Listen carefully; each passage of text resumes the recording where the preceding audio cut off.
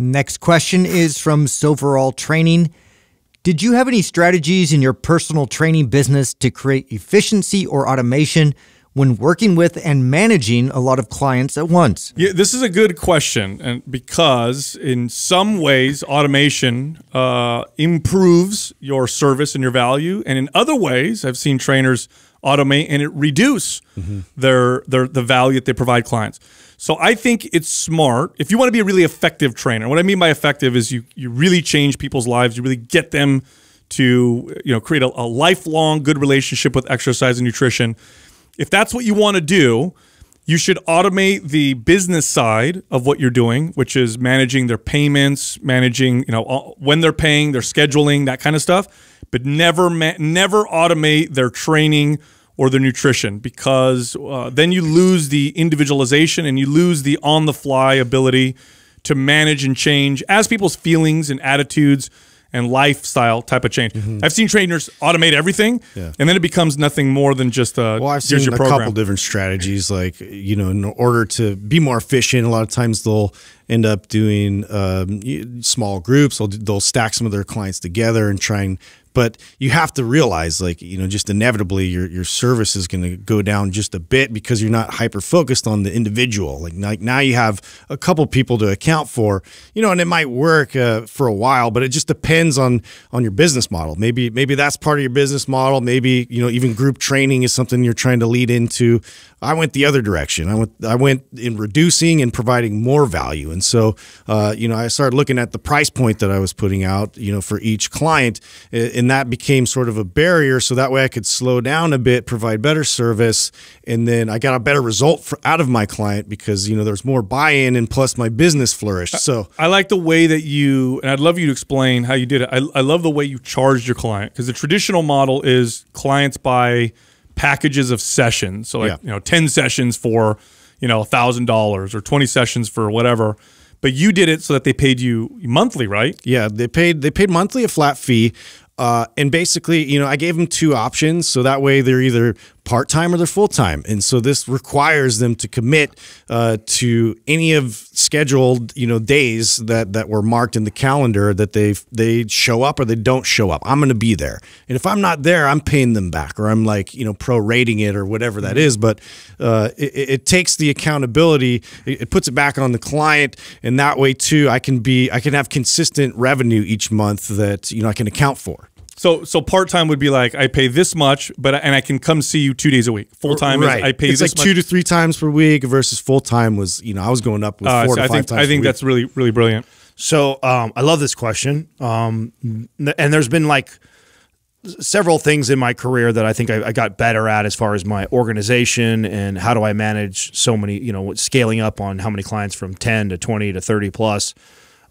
The best thing that I ever did, and it took me this wasn't even that long ago. It was just shortly before Mind Pump started did I really get this. And the reason why I was able to do this is because we are now, and this is why I love all the tools and the apps and things like that. Now, to Sal's point, I agree, fully automating some things like that just they need a personal touch are so important, and you may decrease the value in your service if you try and automate everything.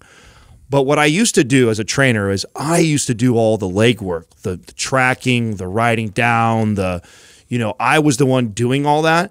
And I flipped that on its head towards the end of my career, where I began holding them responsible to deliver all that information to me. That was a huge game changer for me as far as time suck. It also weeded out the not serious clients. If you were not willing to weigh yourself in the morning at night, you were not willing to put your food in your food app every single night, if you were not willing to track your steps every single day for me, and you log all of that information and then deliver it to me, then I wasn't going to train you.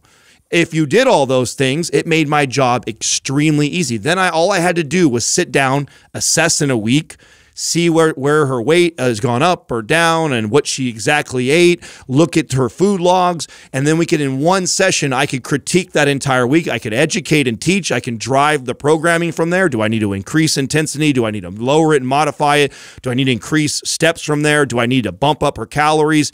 And she had to do all the tracking for me. I didn't do any of it, and you bring it to me, and then that allowed me to take on way more people than the old version where I'm writing everything down, I'm measuring everything, I'm weighing and doing all these things. I'm the one who's like writing the diets out and the plans out. Like, nah, I got away from all that. When we talked on the podcast a long time ago, I talked about how I used to make clients track their food for a week or two before I would even start their session with them. And that was first to get, are you even serious enough to track your food for a week if you're even considering working with me? And a lot of people, honestly, that weeds out like 50%. Yeah. 50% of the people won't even, and I always know they're not that serious. It's like, I'm not even charging you yet, and I can't even get you to write out your food for a week, and you're telling me you really want to learn and you really want to figure this out? Like, no, that client's is going to be so much work for me to try and help them if they can't even help themselves for the first week. So that right there really, really helped me. Now, this speaks to the experienced trainer who has a lot of value and has the ability to still have a business while weeding people out, right? Now, the new trainer might not have that luxury, right? I mean, that's the thing. That's why a question like this, I like a question like this, but you have to understand that's why I meant there's. Yeah, because when you first started, you took everybody. I took every. It didn't matter the time. Then you become more efficient. Didn't matter how inconsistent you were. I needed the experience. I needed to build my book. And that's a good thing too, right? Like if you're just getting started as a trainer, you don't want to come off as pompous and like, oh, I only take the serious people. Yeah, it's you like, don't know what you're doing anyway. Yeah, you don't know what the fuck you're doing anyways. You need practice. You need practice. You need headaches. You need all that bullshit. You know, like Gary Vee says, eat shit for 9 years. Go through all that process for a while. Then when you get that down, then you can start to do things like this where you, like Justin, move to a super high class, people that are spending top dollar. That did not happen for a while. Yeah, you couldn't do that in year one. I took everybody for years. Yeah, year one, you can't say, oh, you can only work with me if you have $5 or $7 grand budget a month. Like, yeah, get out of here. No, not a lot of trainers can do that. You got to wait till you figure it out. You get the timing. You know all the nuances involved.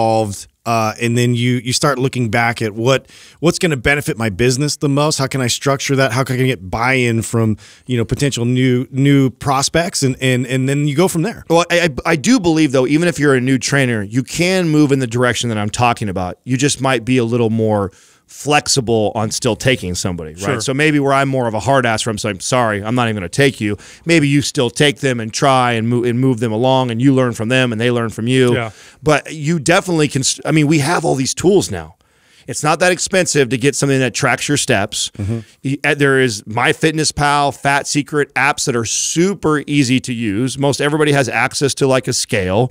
I mean, we all can text back and forth so easily. So we can now, and this wasn't like this 20 years ago. 20 years ago, we didn't have all this. We had binders and files, and we had to write everything down. Like a lot of this stuff can be tracked right in your phone, and you put a lot of the responsibility. Because here's the deal. Well, they learn from it. Well, and they also have to do this the rest of their life. If they're going to do this the rest of their life, at one point or another, they got to learn to start doing this. Yeah, shit. and what you mean by the rest of your life, by the way, for listeners who are like, oh my God, I have to add my food up every single. No. You do at first to learn what's in food. After a little while, though, you can tell what's in a chicken breast, and you know where you're getting your carbs, and you can. It's just to you bring. have to have a baseline first. Yeah, it's just you're going to school for a little while. That's right. Yeah, my strategy was a little bit different towards the end.